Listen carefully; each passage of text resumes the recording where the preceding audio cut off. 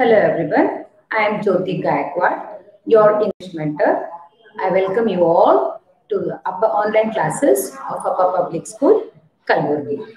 So today I am here with the third. I am teaching you all English. However, you know that English subject. In that we are going for the second chapter.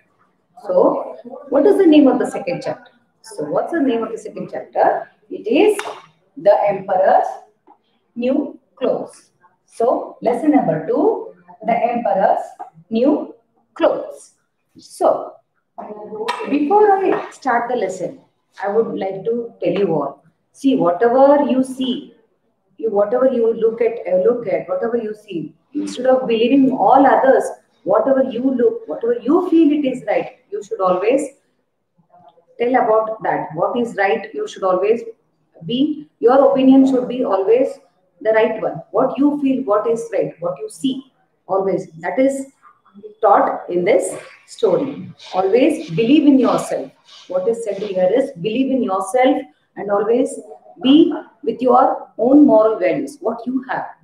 And always you should have the good moral values. That is what is taught in this little story. Though it's a quite old story, or it's what they say, this incident has been happened like long ago, but still it's a nice one where you can learn some good moral value. So now, coming to the point. Now, who has written this story? Now, the name of the person is Hans Christian Andersen. So he is Hans Christian Andersen. So you can see him. So Hans Christian Andersen is popularly called as H.C. Andersen. He was a Danish author, although a prolific writer of plays, novels, poems. He is best remembered for his fairy tales. Born on 8th April 1805 in Denmark, died on 4th August 1875. His other short stories are like The Ugly Duckling, and one more is The Fir Tree. And there are many more. You can just Google it. Yes. Now, shall I go? I'll start. I will request all you all to open the English textbook. So, open the English textbook. Page number. What's the page number? It is 23. Page number 23. So, as you open the page number 23, then you will see over here, it is lesson number 2, the Emperor's New Clothes. Then you, in this unit, what you will be learning. The learning outcomes are there that I will be telling you all later on. We'll go for the warm-up activity. What's the warm-up activity over here? So, it is all about, look at the picture. What is the man making? So, they are saying, see, they are saying, look at the picture, what the man is making, what this man is doing. So this little boy is he is giving he thought, and when he sees that man, what he felt? He said that, I think the man is making some cloth for a coat. So he's making some cloth on a weaving machine for a coat, or you can say a shirt or a trouser or anything as such. So, but in this lesson it is referred as coat, so I have given written it over here. So now next comes is B, part B. Read these sentences and complete the labels in the picture with the correct words. So it is like this. The first one is done for you all, weaver. Now the same way, second one is loom. Third and fourth, I request you all to do it by yourself. Now turn to the page number 24. So as a turn to the page number 24 over here. As take your pencil and put it on the sentence narrator over here. As I read, I want you all to follow the way I am reading. So now, before that, there are some characters over here. Characters given over here in the little box. Those. What are the characters? Characters, and I have given the meanings of some 2 characters over here. First one is a narrator, a person who narrates the story. Then emperor, a ruler of an empire. Then comes two weavers are there in the story, and you can see you can come across a minister, officers, people on the streets, and little child is there, and little child's father. This all will be coming across later. These last two characters, these all will be coming in the will be coming across in the first first part of the lesson. So now, as it goes, take your pencil, put it on the narrator. That many years ago, there was an emperor who spent a lot of money on his clothes. He had a new coat for every hour of the day.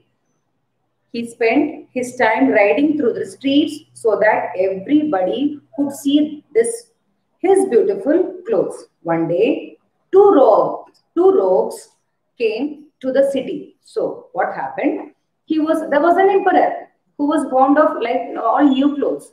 So what he used to do? Daily, every hour he used to change his clothes, and he used to just move around in the city or move around on the streets so that people would see his clothes and admire him this way. Then one day, two rogues, that is, what are rogues? Rogues are someone who tries to trick people. So these are the rogues. So what happened? I met two rogues who were trying to fool the little child.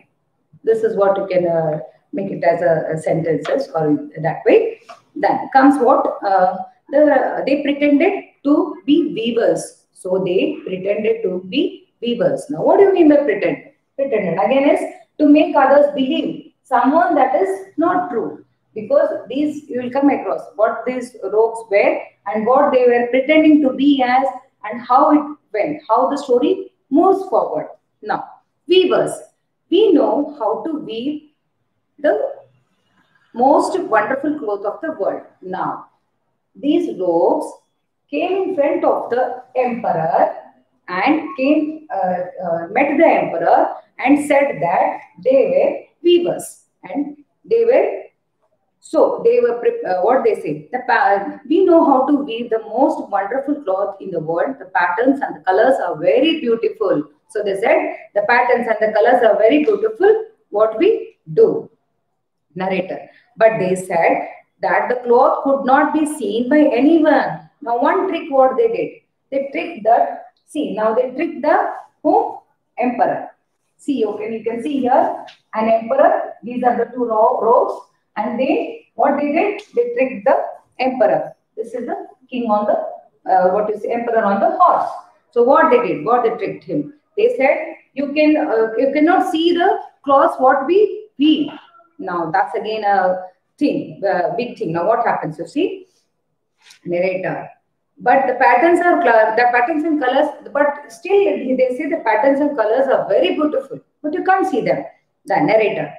But they said the cloth could not, okay, this one is done. Emperor, I must have some clothes made from this cloth. So emperor is really now tempted to get the clothes done by them. What clothes they are doing and how beautiful it might be, how beautiful and how royal I might look at that beautiful patterns and clothes, they thought. Who? The emperor thought about that way. And he said, fine, I would like to get the clothes done from you, from the weavers. Now, what happens? I shall find out, and he thinks that yes, I shall find out when I must have some clothes made from this cloth.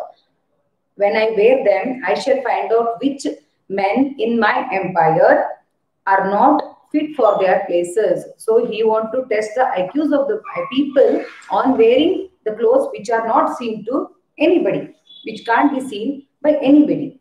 Yes. See, I shall know the clever men from the fools. Those weavers must come and work for me. So he made up his mind that yes, the weavers must come and work for me. Then, so the weavers, now again the narrator. So the weavers came to the emperor's court. So they came to the emperor's court, and then the weavers said, yes, your majesty, what can we do for you? So they said, yes, your majesty, what can we do for you? Then he said, Emperor, here, take this sum of money. He was very rich and he gave some amount or some money, but you must start the work immediately. He says, take this money, but start the work immediately. Then again, go to the page number 25. Over here, it's narrator. Now, the rogues immediately put up two huge looms. So, these rogues, or you can say the weavers, these two, what they did, they put two huge looms and they pretended to start working. So, they pretended to start working. They asked for the finest silks. So, they demanded for the finest, they asked, or you can see they requested for the finest silks and brightest gold. They asked for the looms which were very of good quality, very good quality, and but they put these into their pockets. So they put them into their pockets. They worked day and night at empty looms. So they worked day and night on the empty looms. These were the weaving machines before, like long ago. These were this sort of. These are the old ones. Now it has been improvised. Yes, minister. So what happens? Now I will send what he thinks. Narrator. The emperor decided. Now narrator says that the emperor decided to send someone to find how the weavers were getting on. So the money was given and they started the work. The weavers started the work. Now the emperor wanted to see how the work is getting done. So now the emperor wanted to find out how the work is getting done on this weaving machine. Or whether they are doing the cloth, whether they are preparing the cloth, or whether they are making the cloth. Who wanted to know? The emperor wanted to know. So now again, I will send, emperor says, I will send my faithful old minister to the weavers. He is very clever man. So what he says, I'll send one of the old minister to the weavers. He is a very clever man. So this man was very clever man. So I will send that old man who is very smart in recognizing all such things, all clothes or material or what quality and all. So what happens? He is a very clever. Then narrator. So the old minister went into the room when the two rogues sat working at the empty looms. So the minister went into the room where the two weavers were working on the empty looms. So then what happens? He stared and stared. He stared and stared. He was staring this way and this way. He tried to find out what is going on really on that weaving machine, whether what they are doing with those looms which were they had taken already from the king. So they were trying to find out what's happening. Then see. And what staring is, like you see, looking at something for a long time. So I stared at the man, the strange man who was moving on the street. So that man was quite strange. So his behavior was quite strange. So we were staring at him. Staring is just looking for a while, looking at one thing for a while, for a long time, trying to find out exactly what's happening. So what happens? Now minister thinking. I can't see anything. So minister here you can see that he can't see anything on this weaving machine, or there are no looms on this weaving machine. Yeah, now. But he did not say anything. But the narrator says again, but this minister did not say anything. To whom? To the weavers over there. You see what happens now. Now, weavers stepped a little closer. So the weavers came into the picture. They stepped closer and they said, is this not a beautiful pattern and the colors? Are they not wonderful? So he asks, see, don't you find the colors are so beautiful and the pattern is so good and the cloth is so well done and it is looking so beautiful, and why don't you this is wonderful, he says. Who? The two weavers speak to or talk to each other. Then narrator. Again the narrator comes. A poor minister but put on his spectacles and bent toward the looms. But he could not see anything because there was nothing to see. So what happened? The minister, bent around. Again he saw, and he saw near the looms to see what is really going on. Are there any? Is there any cloth? But nothing. He could see nothing over there. The minister, thinking again he thought, okay, really, what's happening? Am I? You should always believe in yourself. That's what he says. Whether you should trust yourself that you are doing right. You should, if you always try to do the right things, then always you should believe in yourself. That is what happened, you see. This old man did not believe in himself here. What happened, you see, because there was nothing to see. Actually, there was nothing to see there. Now, weavers. Well, sir, what do you think of it? Now, again, these weavers ask, what do you think about it, sir? Now, minister, oh, it is beautiful. The clothes, the colors are gorgeous and the pattern is very fine. So he says, okay, the colors are very gorgeous, the patterns are very good, and it is wonderful. The material is very good, wonderful, beautiful. He says, I shall tell the emperor that I am very pleased with your work. So he says that maybe I am not able to look at the clothes, whatever, I can't see the clothes, maybe that's a problem, but they are really beautiful. To whom he says? To the rogues or to the weavers who were there. Now see, weavers. We are glad indeed to hear you say so. So, what do they say? Okay, we are very glad that you say so, and we are very happy. Who says this? The two weavers. Now, you see what happens. Again, narrator. Soon, everyone in the city was talking about the wonderful cloth that the two weavers were making. Soon, all the news spread into all the city that these two weavers were working on the looms, which are really beautiful. The gorgeous patterns are good and wonderful, unique patterns. They are doing the work very well. This all spread. Now, the emperor was very curious to know what is happening really, because he hadn't been to that looms or head or weavers, what they were doing, and they hadn't been to that room. Now you see, the wonderful cloth. See, soon everyone in the city was talking about the wonderful cloth that the two weavers were making. The emperor wanted to see the cloth too. So, with his minister, he visited the two rogues who were weaving rapidly day and night without any threads. See, now what happens? He accompanied a minister with himself and he went to the room where the weavers were working on the looms, and he wanted to see what the weavers were doing, where he wanted to visit the room where the weavers were working rapidly day and night without any threads into this looms. So now it was really a thing. So now I would like to end up over here and the session and the video. So now what happens next? What does the minister say? Whether the emperor visits, what the emperor feels as soon as he goes there into the room of where the looms have been, where the cloth was, where the weavers were weaving the cloths. What all happens? How the story ends?